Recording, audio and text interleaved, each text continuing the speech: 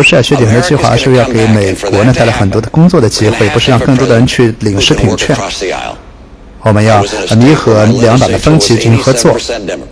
我在当州长的时候呢，我就有47%的这个87%的这个民主党人是跟我们合作。我非常开明，我知道怎么样使我们这个国家呢重回一个两党融合的一个状态。这个国家是我们世界的希望，我们是一个自由的国度，是繁荣的国度，我们是自由之光，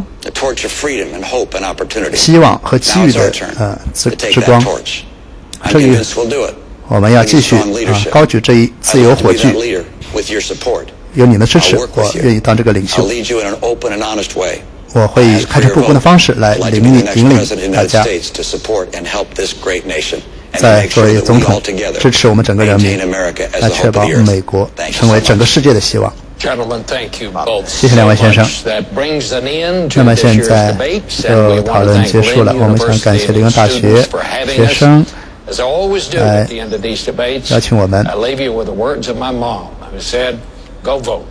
Makes you feel big and strong. That's great. 那么下面呢，就是我们整个就结束了，谢谢。